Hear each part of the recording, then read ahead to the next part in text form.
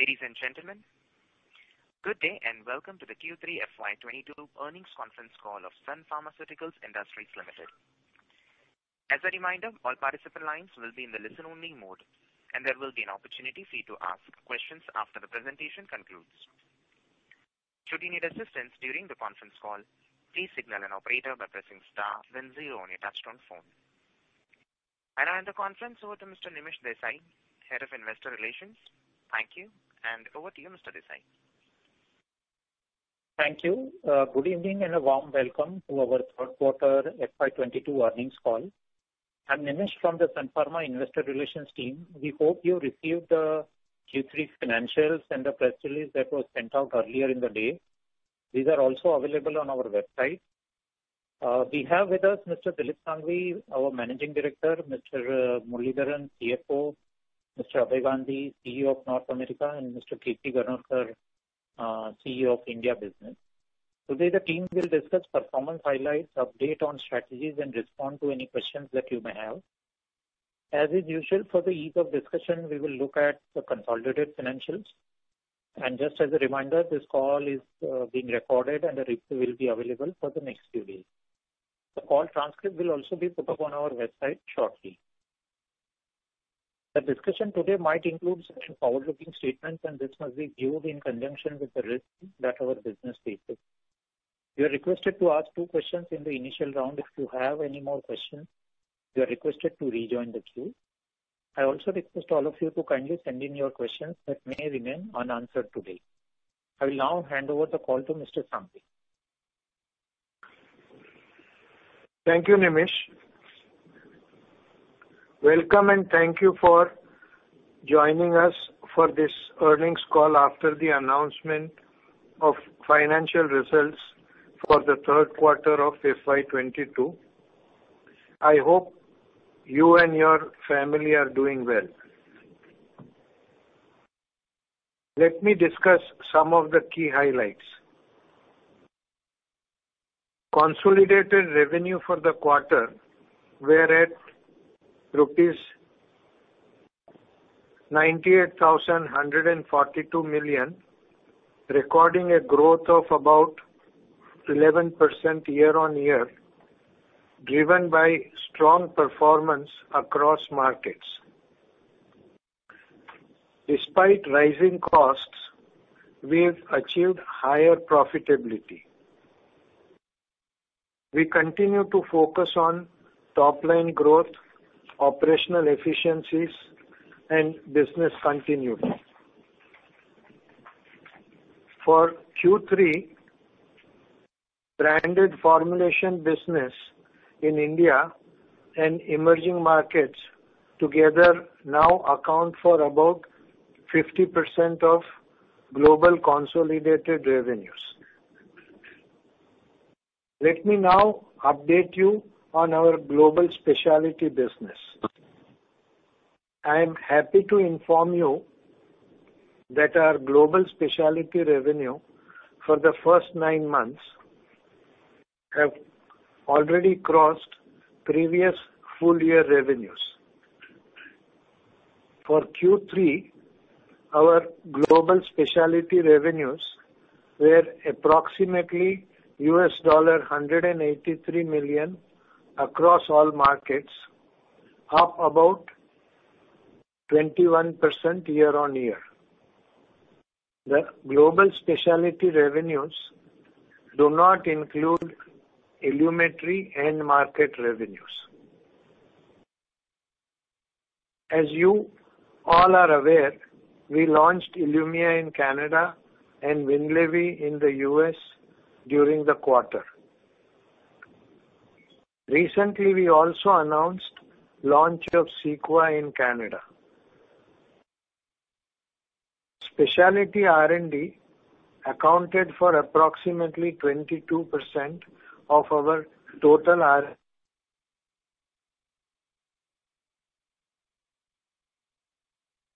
This is the operator, so we are not able to hear you.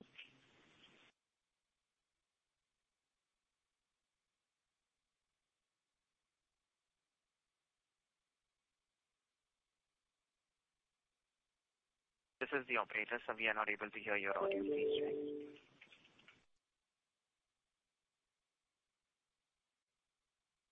Ladies and gentlemen, the line from Mr. Dilip Sangvi has got disconnected. Request you all to please stay online while we reconnect him. Thank you.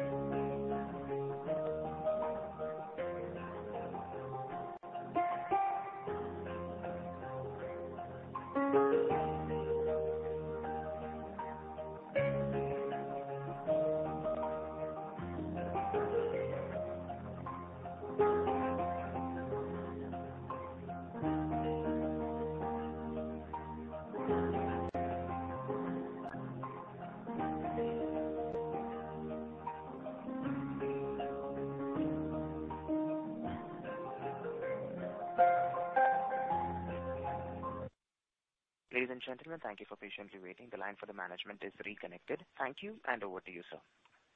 This is Muralidharan, CFO. Sorry, we got disconnected. We are back again. Thank you, Mr. Sangvi. Good evening, everyone, and welcome to all of you. Our Q3 financials are already with you. As usual, we will look at key consolidated financials. We recorded the highest ever quarterly revenues at rupees 98,142 million in Q3, up by about 11% over Q3 last year. Material cost as a percentage of revenues was 27%.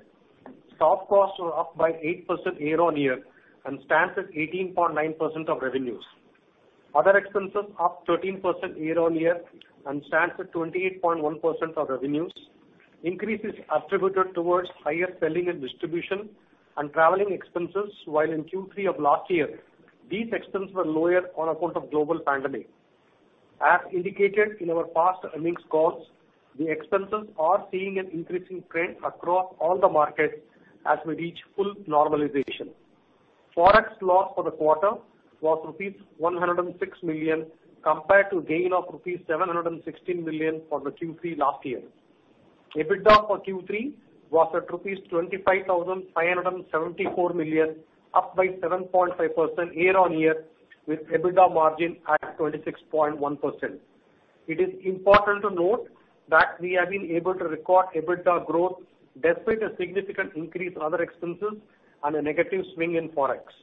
Reported net profit for the quarter was at rupees 20,588 million, up 11% over net profit of Q3 last year. The reported EPS for the quarter was rupees 8.60. Let me now discuss the key movements versus Q2 FY22. Our consolidated revenues were up by 3% quarter-on-quarter at rupees 98,142 million, primarily driven by the specialty business. Material cost stands at 27% of revenues. For Q3, other expenses were at 28.1% of revenues, higher than Q2 on account of higher selling and distribution expenses. We had a Forex loss of rupees 106 million for Q3 as against Forex loss of rupees 764 million in Q2. EBITDA for Q3 stands at rupees 25,574 million, which is flat compared to Q2. It is important to note that in Q2 we had a milestone income of $10 million, excluding which we would have recorded a minor growth in EBITDA sequentially. Other income for Q3 was higher compared to Q2, mainly due to settlement income from DUSA Biofrontera litigation and interest on income tax refund. Reported net profit for Q3 was at rupees 20,588 million, marginally higher than Q2 this year. Now we will discuss the 9-month performance. For the 9-month period, net revenues were at rupees 290,403 million, a growth of 17% over the 9-month period last year. Staff cost stands at 18.6% of revenues, lower than 9 months last year. However, in absolute terms, the staff costs have increased on account of annual merit increases.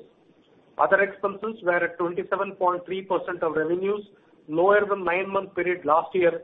However, in absolute terms, the other expenses have increased on account of higher selling, distribution and traveling expenses, while in the 9 months of last year, these expenses are lower on account of pandemic-related restrictions across markets.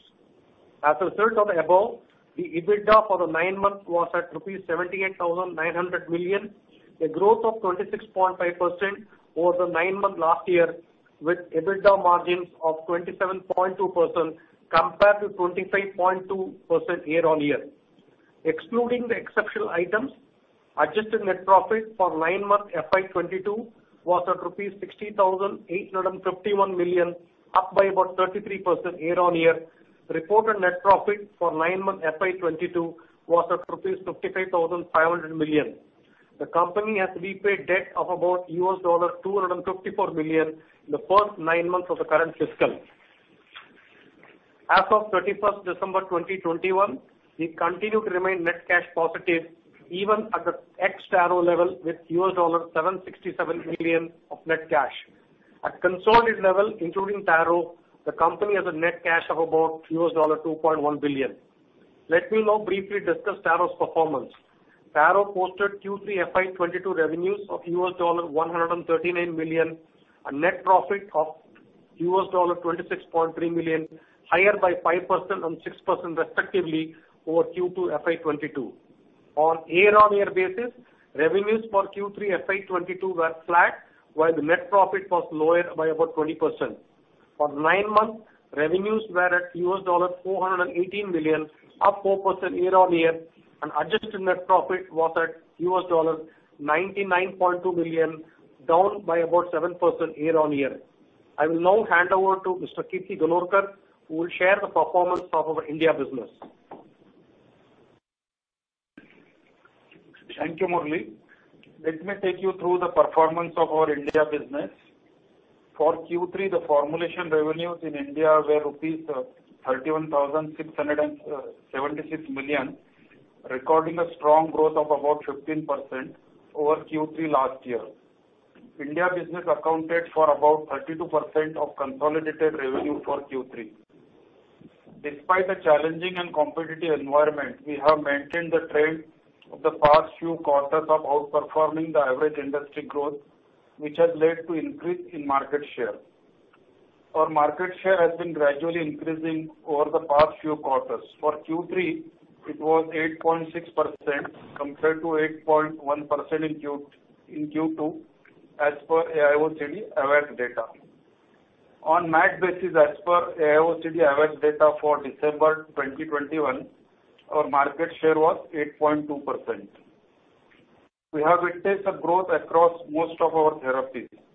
The growth was driven by a combination of factors like improved demand for non-COVID treatments, which led to higher growth in chronic, semi-chronic segment, better patient flow to doctor's clinic, and increased healthcare awareness.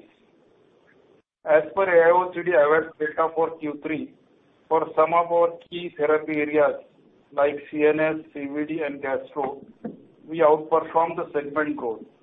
As per the data, our growth in CNS was 7.8% against 7.5% for overall CNS segment.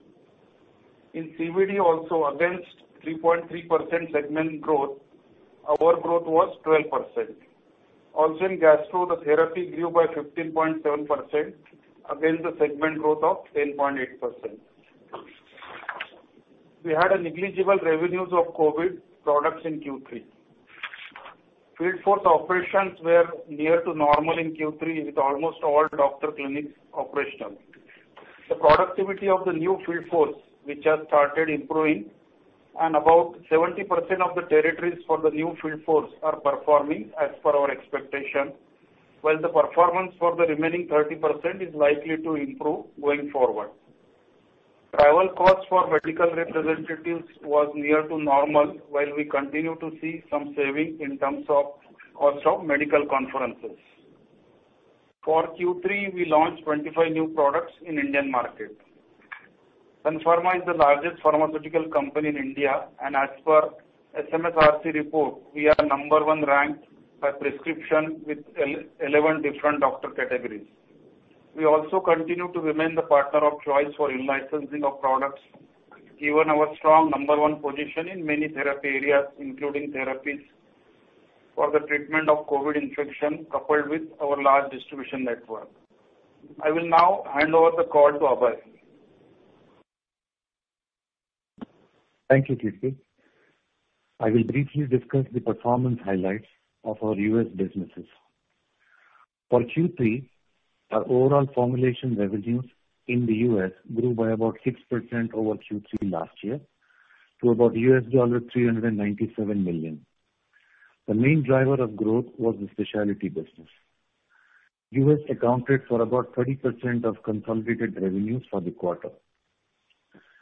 While doctor clinics are open in the U.S. during the quarter, the situation is yet to fully normalize. Patient flow to doctor clinics as well as frequency of doctor calls by our medical representatives are still both below pre-COVID levels. Our specialty revenues in U.S. have grown over Q3 last year, mainly driven by Ilumya, Cequa, and Levula. Specialty revenues are significantly higher compared to September 2021 quarter, mainly driven by Ilumya, Cequa, Levula, and Absorica. We have done well in the specialty business in U.S. as well as globally over the last few years. Global specialty revenue contribution has doubled from about 7% in FY18 to about 14% in Q3 FY22. As you are all aware, we launched Winlevi in the U.S. in November 2021. We have received a good response from doctors for the product, as there is a need in the market for a new mechanism of action to treat acne, which Winlevi is addressing.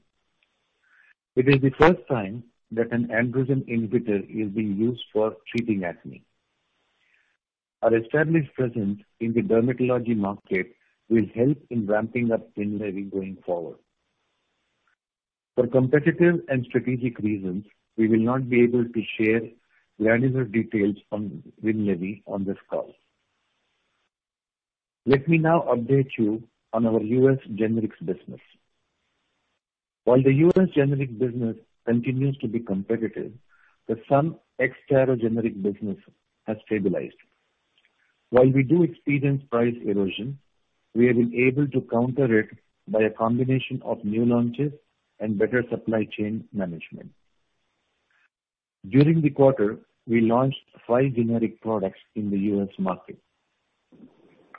We have received approval for generic amphotericin B liposome injection, and we are eligible for 180 days of exclusivity for the product under the competitive generic therapy designation by the US FDA. We will be launching the product shortly in the US. I will now hand over the call back to Mr. Shanghvi. Thank you, Abhay. I will briefly discuss the performance highlights of our other businesses as well as give you an update on our R&D initiatives. Our branded formulation revenues in emerging markets were at $239 million for third quarter, up by about 17% year-on-year and lower by about 2% over second quarter this year. The underlying growth in constant currency terms were about 15% year-on-year. Emerging markets accounted for about 18% of total revenue for third quarter.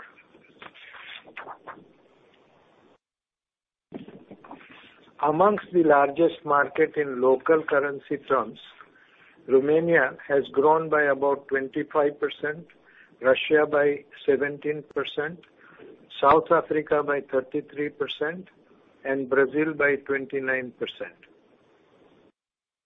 Formulation revenues in rest of the world market, excluding the US and emerging markets, were $181 million in the third quarter, up by about 3% over third quarter last year. Rest of the world markets accounted for approximately 14% of consolidated third quarter revenues. API revenues for the third quarter were at 4,710 million, higher by about 5% over third quarter last year and by about 8% over second quarter. We continue to invest in building a R&D pipeline for both the global generics and the specialty businesses. R&D efforts are ongoing for the US, emerging markets, ROW markets, and for India. Consolidated R&D investment for third quarter were at rupees 5,471 million compared to 5,593 million for third quarter last year. Our current generic pipeline for the US market includes 88 ANDAs and 13 NDAs awaiting approval with the US FDA. Lastly, the Board of Directors today declared an interim dividend of rupees 7 per share against rupees 5.5 per share declared last year, keeping distribution percentage of the profit constant. With this, I would like to leave the floor open for questions. Thank you. Thank you very much. We will now begin the question and answer session. Anyone who wishes to ask a question may press star and 1 on their touchtone telephone. If you wish to remove yourself from the question queue, you may press star and 2. Participants are requested to use handsets while asking a question. Ladies and gentlemen, we will wait for a moment while the question queue assembles. Reminder to the participants, anyone who wishes to ask a question may press star and 1.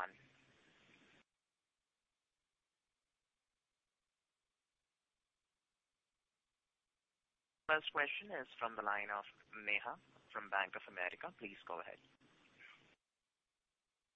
Yes.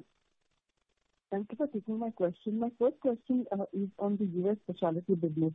Abhay, if I heard correctly, most of the quarter-on-quarter increase you indicated were from your other products other than Winlevi. So is it fair to assume that the 183 million does not include any large launch quantity sort of supplies, and therefore should not normalize? Is that a fair understanding?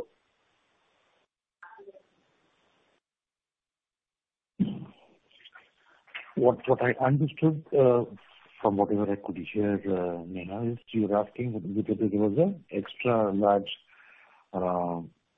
stock up during the launch of Winlevi. Is that the question? Yes, that's right. No, I don't think so, because I think what we are seeing today as buying from the wholesalers is almost as per what they are selling out of their warehouses. So it's like so there is no buying that you are seeing at the launch, which we will have to carry forward. No. Understood. And in terms of Levulan and Absorica, particularly for Levulan, has the momentum improved back to what we were doing pre-COVID levels, particularly given there was a spike in cases again in December? So was there some sort of an impact in December, and therefore we could see more build-up in Levulan as we go ahead? The number of elective surgeries has clearly come down. So if I look at it from on a 3-year basis, we are nowhere near where we were, say, 2 years ago. So, and that's not because we have lost share. It's mainly because the number of patients who are treated have come down because of new requirements of how many cases you take in a day and can you postpone surgery. So it's definitely not normalized. We see a seasonal uptick in this quarter, which is normal, but the numbers for maybe the last year or even the previous year would be higher. Understood. And Vinay, I know you don't want to share granular details, but in terms of initial launch, it's fairly early days. Any feedback that you think you would like to highlight? Is it in line with expectations? And also, we saw uptick in SG&A. So was that related to Winlevi launch? So Winlevi launch clearly would have increased our SG&A because during the launch you would have a higher expenditure, that's for sure. See, then, as I said in my readout itself, for competitive reasons, I wouldn't give too many granular details on this call. But the only thing which I will definitely say is that the initial response has not just met, but maybe exceeded expectation. So of the doctors that we covered for the product in the first 3 months, 80% of them have given at least one prescription for Winlevi, which is a very good indicator that the interest level at the customers for a new mode of action is very high. And then, of course, it's for us to be able to use that as a base and increase the depth of prescriptions from these doctors and continue to improve on our launch performance. Understood. That's helpful. Thank you. Thank you, Dave. Thanks, Neha. Thank you. The next question is from the line of Kunal Dhamesha from Emkay Global Financial Services. Please go ahead. Good evening, and thank you for the opportunity. So just one question on the how we account the specialty phase. Do we kind of account the phase as a pre-coupon rate, or we kind of net out the coupon or any assistance that we provide to customers in our sales number? So this is accounted as part of net off top line. Net off of top line. Okay. Because I think as far as I remember, when we had Absorica coupon program, I think at that time we were accounting the gross sales, and then I think coupon was netted in marketing expense, if I remember it correctly. No. I do not think so. We have been having policy of accounting towards the coupon. Okay, sure. And if I look at the second question is on, if I look at the ex-Taro P&L, the gross margins are kind of sequentially compressed by roughly 100 basis. So would you ascribe this to geographic mix shift or just the higher raw material prices, or any particular mix of both the items? So my suggestion would be that we should look at annually instead of quarter. And further, Taro also published the results and given the press release in terms of their results. Then look at that. Okay. And lastly, if I may please, so we have said our specialty sales are doing well. But would it be fair to say that Ilumya 9-month sales are comfortably above the FY21 level?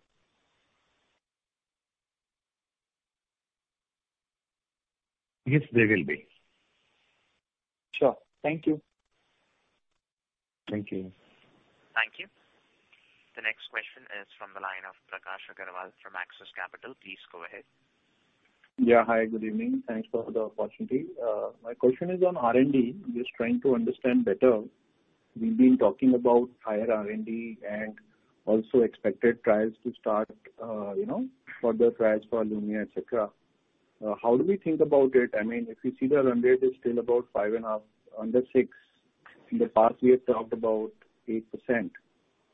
So how do we expect the year to close, and what's the outlook for the next year, and what kind of trials we're talking about for next year? No, I think the objective is to spend that kind of money.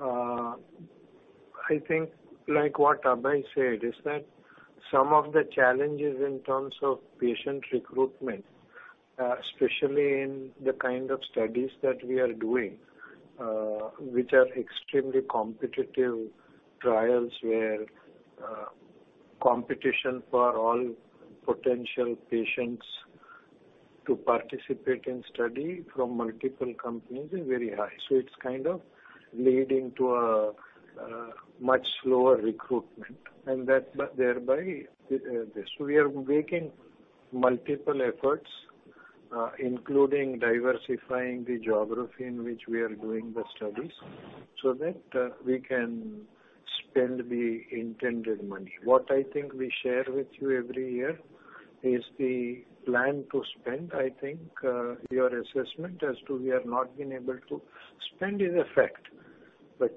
hopefully we should kind of go back to the kind of money that we wanted to spend. And does that impact, sir, some delay as the trials are getting delayed in terms of the new trials starting and closing and hence the commercialization? It would have impact, yes. I mean, that's where the effort would be to find a way to minimize that impact. Okay, thank you. And second one was on the US. So I had a comment that, kind of bottoming out and with the new launches and supply chain improvement, we expect, things are bottoming out and to improve from here. But what we heard from the different other companies also is about that pricing pressure has been continued. In fact, they talked about more, supply chain challenges like freight costs, etc. So, I mean, what is changing for us? Are we seeing a spate of new launches and there's some corrective action being done, or what exactly gives us confidence on the base business ex-Taro for the US?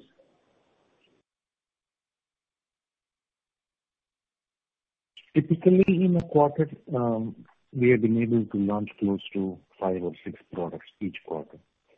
That's one thing which helps us. And of course, we have been consistently saying on every single call in the past few years, actually, that pricing pressure, which is product specific, we continue to face. But then we have to be able to overcome that with launch of new products, which we have been able to, and better supply chain management. So these are the only 2 tools which can help us stabilize our business and find a way to grow in a competitive market. Okay. So we expecting launch date to improve, or what is exactly changing? The launch rate may not improve. I mean, we are very clear on what are the products we have in our R&D portfolio, when are we supposed to launch them. And I think the visibility I have as of now, going ahead, is also we should be, don't look at it as each quarter, but average for each quarter should be in the same range of anywhere from 5 to 6 products. Okay, great. Thank you. Thank you. Thank you. The next question is from the line of Anubhav Agarwal from Credit Suisse. Please go ahead. Yeah. Thank you. Good evening to all. One question is on the US specialty business. So this 183 run rate, would you say, Abhay, that this new base on which you can grow even in the March quarter? I'm asking because I remember last year in December we had some stocking benefits, and March quarter number was much lower than the December quarter. Would you say that was just one of last year? This is not the case this time? It's a combination of not just 1 or 2 products, but we also need to see how in Q3 the overall Absorica franchise contributes or does not. But the whole idea is, when we run the business, we don't look at it on a quarter-on-quarter basis necessarily. We look at long term, do we have headroom to grow?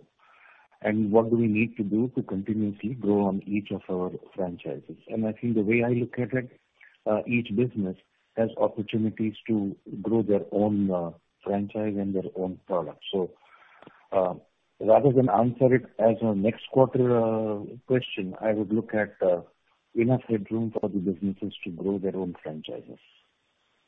But just a clarity on that, like you mentioned that Levulan typically has a seasonality which is peaks out in December quarter, but any other product? A little bit spills over to Jan, Feb. A little bit spills over to Jan and Feb also. So it's typically in the winter months, which goes up to at least February, where you see a seasonal impact on a lot of derm products, not just Levulan, but even acne. There is a seasonal impact. So, but other than the derm product, the other portfolio normally does not see any spike in the numbers in the December quarter. Not as prominent, of course. Not as prominently. Sure. Second question is on the other expenses. So, as Murali sir was saying that we have seen increase across business. Sorry, I'm not able to. I have a sort of a mechanical sound when you are speaking, so I'm not very sure I'm catching your question. Yes, this second question is outside the US. That's on the overall company. This is on other expenses. This question is that, as in the initial commentary was mentioned, that we have seen increase in other expenses across the business segment. But just trying to understand how far away or close we are to the normalized level of the company. Like we've been talking about pre-COVID, we are at a certain level. We will not go back to the pre-COVID level, but how close we are to that number? Are we very close? Because we've seen a, let's say, surprising increase sequentially, which we were not expecting. But are we very much close to that normalized numbers now? So, Anubhav, the thing is that, as I said in my read-out, that yes, we have been guiding the future as market operations normalize, so which we have witnessed. But more important is that the product mix and the job mix also helped us to maintain the margin despite the cost pressure increase. However, having said that, we are having a close watch on that so that we can contain and maintain the momentum of the growth on the EBITDA. Sorry, there was some disturbance. So net, what's the response? Are we closer to the normalized level, or are we still far away from that? So they go up slightly higher than the current level, but not anything significant. Okay, sure. Thank you. Thank you. The next question is from the line of Sameer Baisiwala from Morgan Stanley. Please go ahead. Yeah, hi, thanks. Good evening, everyone. Just on the US specialty business, when do you expect the footfalls, in the doctor clinic to, sort of normalize to pre-COVID level? And which products are getting impacted because of that? I guess it's Levulan and Ilumya. Anything else? So first of all, the first question, I really cannot guess, Sameer, because even today, I saw the morning news, the average 7-day cases are still like 500,000. So that's not small. So footfalls at the doctor's levels, are restricted, and clearly access to reps also much lower than pre-COVID. When will it stabilize? Your guess is as good as mine, so I don't know. And if I look at it very broadly, even though every single product does get impacted, only the extent of one over the other really changes. Electives are the worst hit, but really speaking, the impact is on all products. Okay, so it's quite commendable that despite lower activity, you are able to grow your specialty so well. No? Thank you. I will definitely communicate your comment to my team members. It's nice of you to say that. But the way I look at it, and I guess this is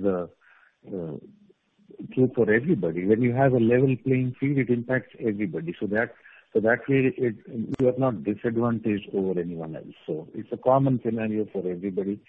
I think it's all a question about how you execute in a changed environment as a team and as a company, which eventually makes a difference. Okay, great. And the second question is on Winlevi. I know you won't give any specific details, but you did not cite Winlevi as one of the specialty products that drove quarter-on-quarter growth. So was Winlevi not an important contributor? Because your prescription trends in IQVIA shows a pretty good traction over there. If you recall, we launched the product only on the 1st of November. So we didn't have the full quarter, that's one. Secondly, I think November and December are also many days of holidays. So the real impact of Winlevi sales will not be seen in Q3. Some of it may actually be seen in Q4. Okay, just final one on Winlevi, that was quite helpful. Is what's the typical duration of of treatment if the patient is using Winlevi.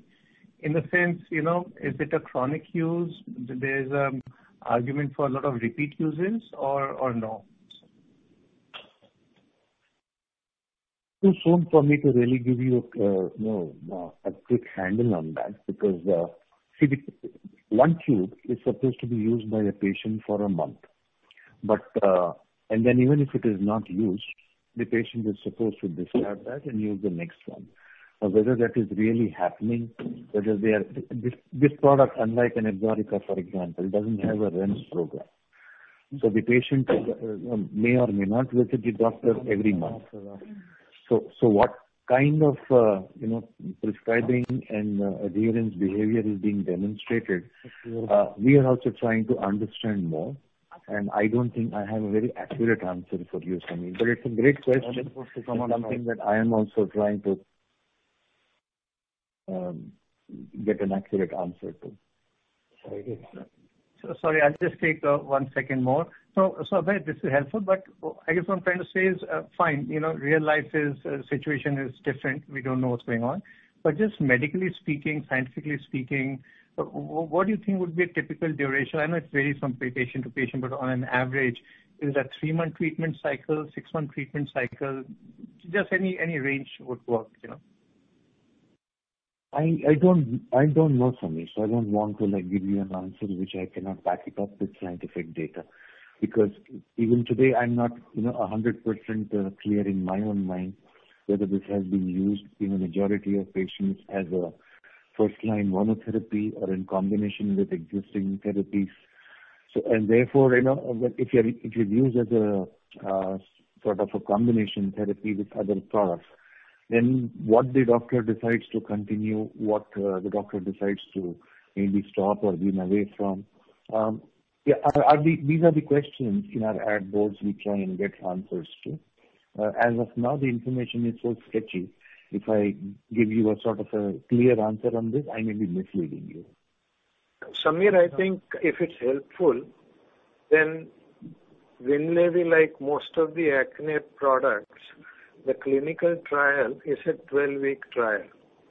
And the primary endpoint is reduction in the severity of acne. Now, along with that, all products also have to do a 12-month safety study in certain subset of patients. So my sense is that depending on the severity of patient and the type of acne that they suffer from, the duration of treatment will be different. So I think the challenge is to understand what is the percentage of severe, moderate or mild acne patients and how doctors treat them. So if it's helpful. Yes, absolutely, Dilbhai. Very helpful. I've got a few more. I'll get back in the queue. Thank you so much. Thank you. Thank you. Next question is from the line of Krish Mehta from Enam Holdings. Please go ahead. Yeah, thank you for taking my question and congratulations on a great set of numbers. I had 2 questions. The first of which is on the psoriatic arthritis trial. Could you provide any update on how you're seeing footfalls for enrollment, or how we are progressing on that front?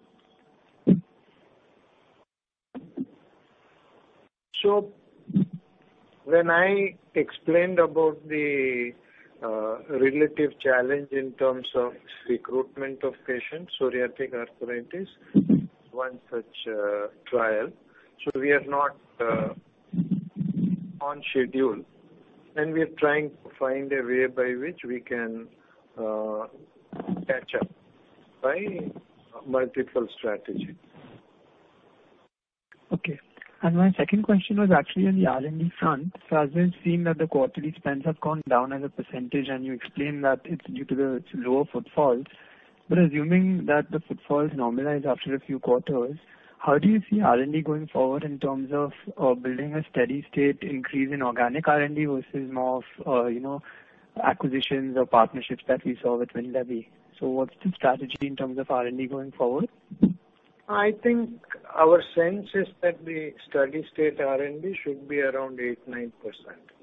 Because like we have this SCD-044 study in phase 2. After the phase 2 is complete, we will then have to enroll subjects for phase 3, and that will be much more expensive than phase 2.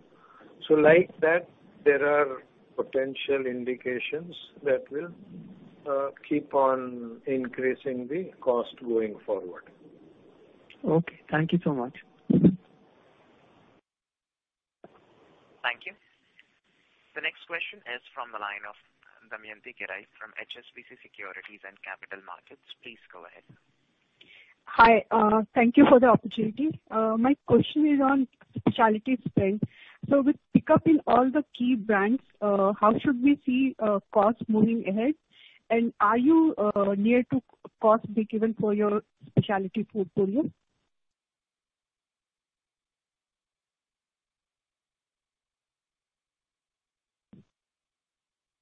Murali, you will refer to the cost, or should I?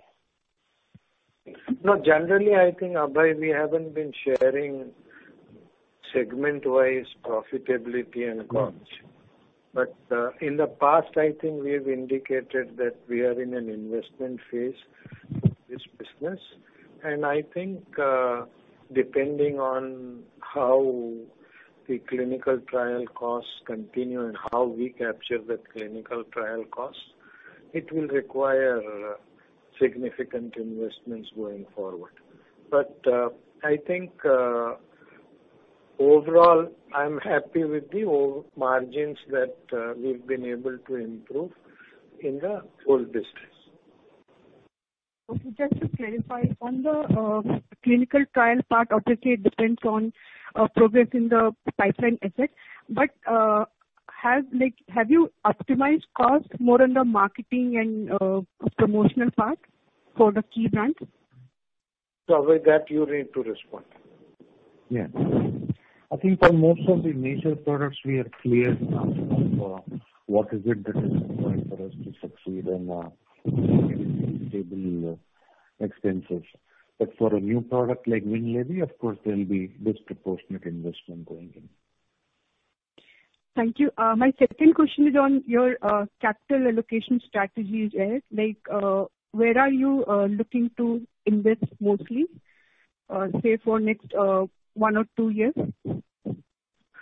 So I think philosophically as a company, we've always looked at our preference for investing in businesses or creating businesses with ability to grow steadily year after year. And I think that philosophy will continue to drive our future investment. Okay. Can you call out what are your capex plan for FY22 and 23? No, I think this year we haven't given any specific guidance, but in the past I think we've indicated that our major capex plan has been kind of complete till our volumes go up significantly. So till that point of time, I think we will have marginal new capex in all businesses, all facilities. Sure. Thank you. I'll get back in the queue. Thank you. Thank you. The next question is from the line of Tushar Manudhane from Motilal Oswal Financial Services. Please go ahead. Yeah, thanks for the opportunity. Sir, just on the US generic ex Taro, if you could share what kind of price erosion you're experiencing on the base portfolio?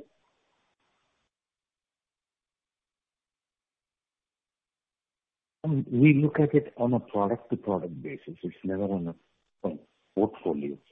And each product has a different kind of scenario.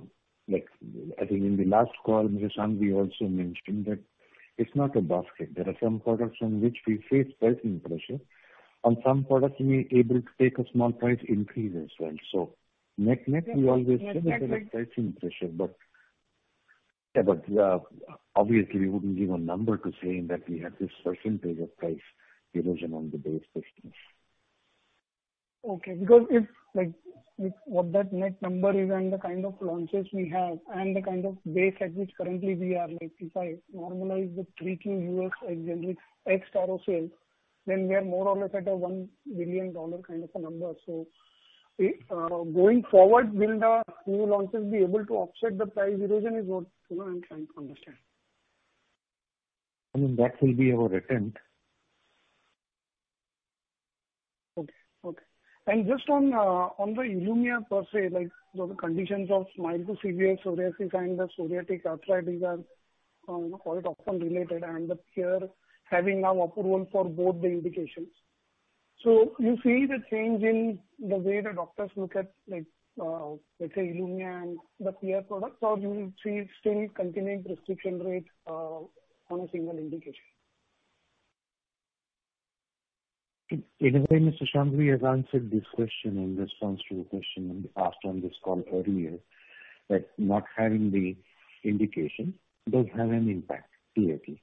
And that's why we are trying to speed up our trial so that we are not disadvantaged versus the peer products. I'm so sorry, I missed that. So sorry. No problem. Thanks. I hope this helps you. Yeah, thank you. Thank you. The next question is from the line of Surya Patra from Phillip Capital. Please go ahead. Yeah, thank you for taking my question. So, this amphotericin B CGT exclusivity, what you have got. So, how bigger is this opportunity that you think? Because it's an old product and discontinued by many, but the prescription progression and all that, if you can see, then it looks like a larger product than that is looking like. And is it a kind of a rightly timed product approval that we can see, considering the COVID trend that is what we are witnessing in the US?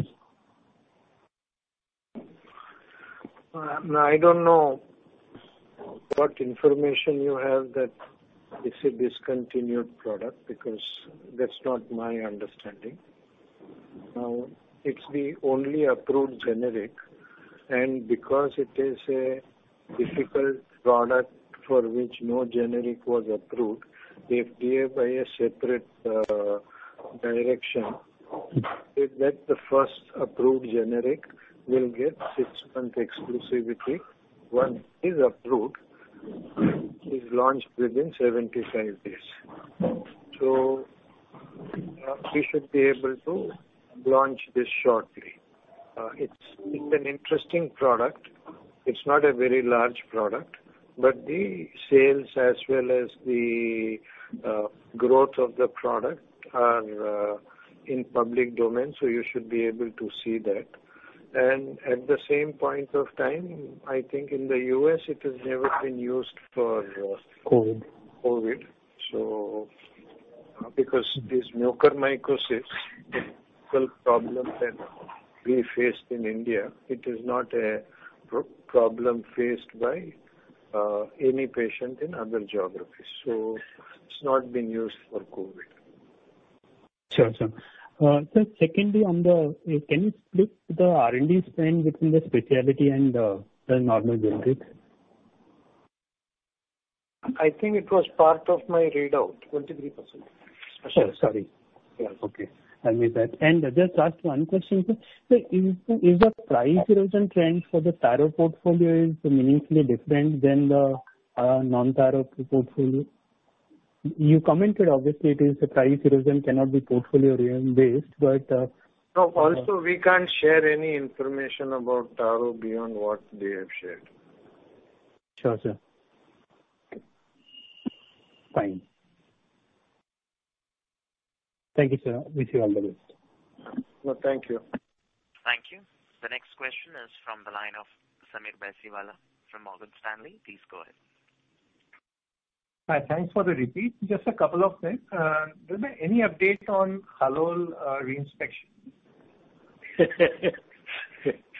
No, I think we haven't heard back. I think last time also I said that we've requested them for inspecting the facility, and we are yet to get any indication as to when they will be inspecting, and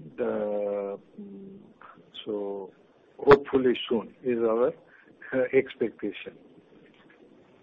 Sir, is it hurting our business a fair bit in terms of not getting new approvals, especially some complex products?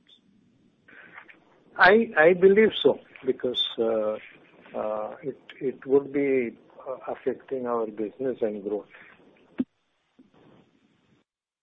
Sir, one final one. For other income, 430 crores, I don't know if you have given the breakup or if there are any one-offs in this. We have given the breakup in the readout I just said, Samir. Oh, I missed that. It's a settlement income for DUSA Biofrontera of $22.5 million and interest on income tax refund. Yeah, but how much is the income tax refund? So that we have not disclosed, but the Biofrontera settlement amount $22.5 million is disclosed. Okay. Okay, that's fine. Yeah. Thank you. Thank you. The next question is from the line of Ritesh Rathod from Nippon India AMC. Please go ahead. Yeah, hi.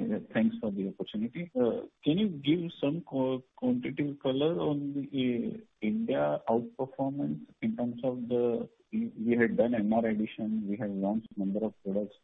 So how much increased has been on the doctor coverage? How effective has been this product launches in last 12 months? Sure. Yeah.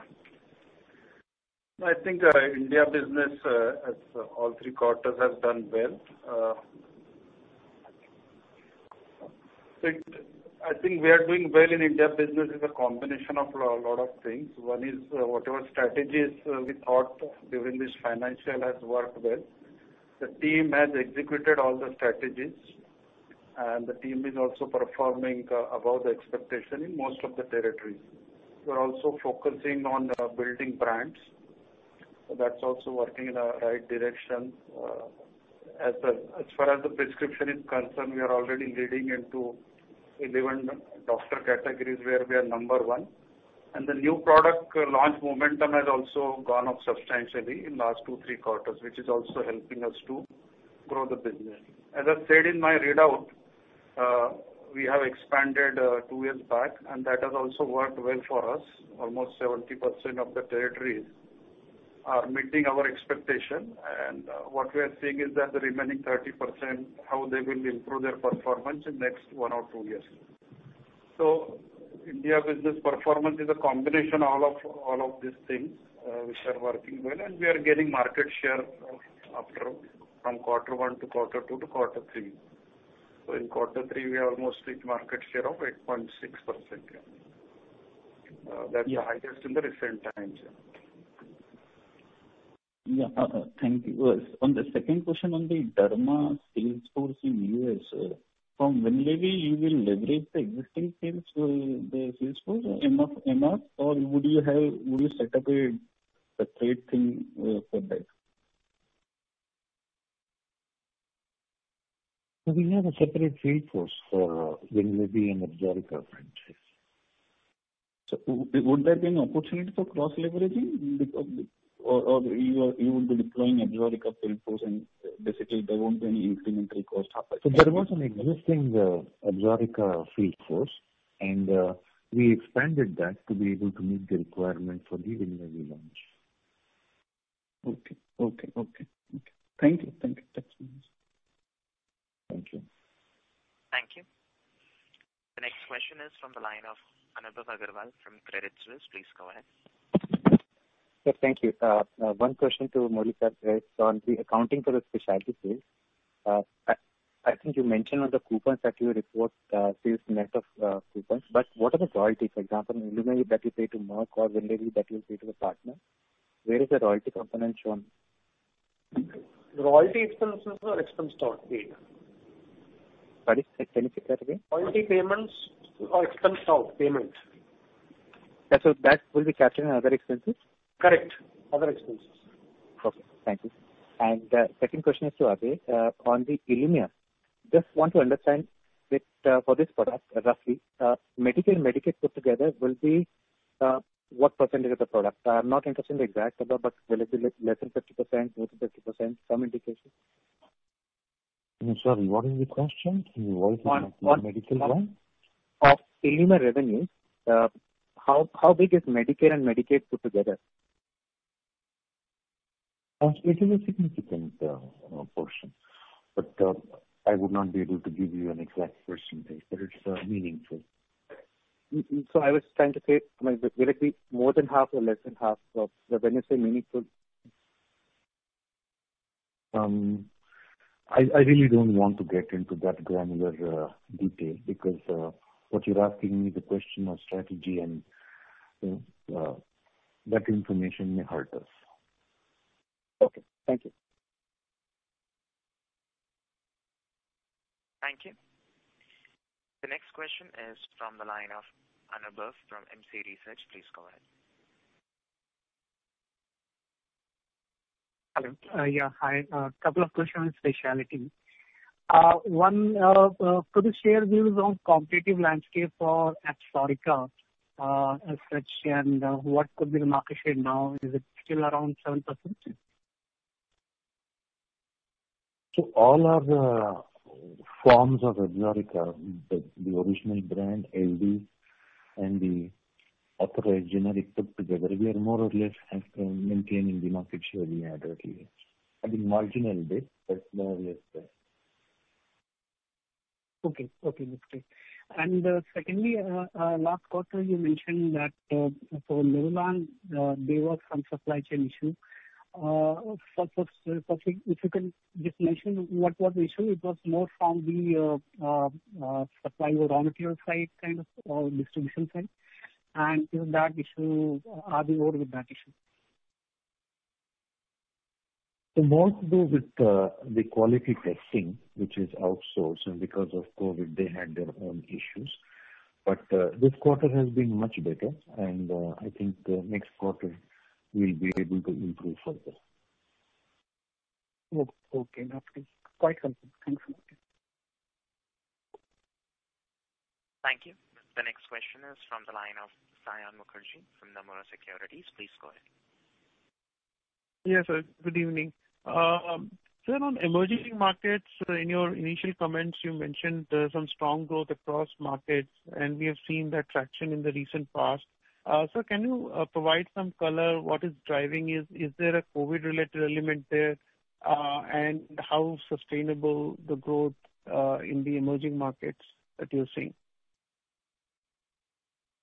I think a large part of our emerging market business is branded generic business, and they are all based on generation of prescriptions. So there is a certain amount of consistency and continuity in that business. Now, I don't have that level of granular understanding of different markets, that whether the markets are positively impacted because of the what you call COVID or not. Generally, in most of the geographies that I am familiar with, COVID has a negative impact on overall business. And we don't have a large portfolio of COVID-specific products in emerging market. So, and also if you see over last few years, emerging market has been consistently growing year after year. So hopefully we should be able to maintain that continued growth. Okay. No, sir, I was saying because, despite COVID, we are seeing, good growth in those markets. So, sir, are you, in terms of strategy, are you looking at own development products or partnerships? Is it new products or market share gain in existing products? Broadly speaking, I know it may be, different for different geographies, but any broad trend that is there driving the growth? So actually, I think it will be both the increased share of business and new product. What I think the business has made up in spite of significant erosion in currency of some of the key geographies, say like Russia, South Africa, Brazil, which are important geographies, which have seen significant erosion in the value of their local currency. So if we actually adjust for or at a constant currency, actually every year emerging market has grown at double digit. Okay. So just one question on capital allocation, because your cash generation is quite strong. So, you have been investing in specialty quite a lot as you were building it out. At the same time, what kind of opportunities you're seeing, let's say in branded business in India, emerging markets, or even in US generics? I mean, given all the pressures that are there in these markets, do you think there is a possibility of opportunities beyond specialty? And if there are, would it make sense for Sun to sort of pursue such acquisitions, especially meaningful ones?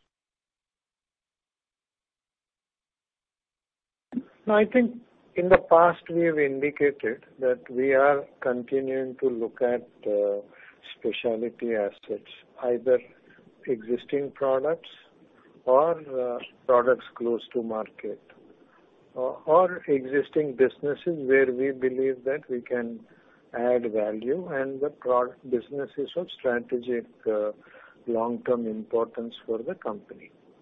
So that philosophy continues to be the same, is that we want to find a way to put our capital to use whereby it can help us grow profitably year after year. Challenge for us has been to be able to get businesses which we believe that will help us. Hopefully, I think we should be able to break this what you call drought of potential acquisitions that we've seen in last few years in next maybe 1 or 2 years. Okay, sir, that's helpful. And so last question, if I can, that specialty number, is it possible to break up between US and non-US, or any color in terms of growth that you want to give between US and non-US geographies? So we are sharing the global specialty revenues for competitive reasons. We would like to stick to our current disclosure. Okay. Thank you, sir. Yeah, thank you. Thank you. Ladies and gentlemen, that was the last question for today. I now hand the conference over to Mr. Nimish Desai for closing comments. Thank you, everybody, for taking time out to join this call. If any of your questions have remained unanswered, please do send them across. We will have them answered. Thank you and have a good day. Thank you. Ladies and gentlemen, on behalf of Sun Pharmaceuticals Industries Limited, that concludes this conference call. Thank you for joining us, and you may now disconnect your lines.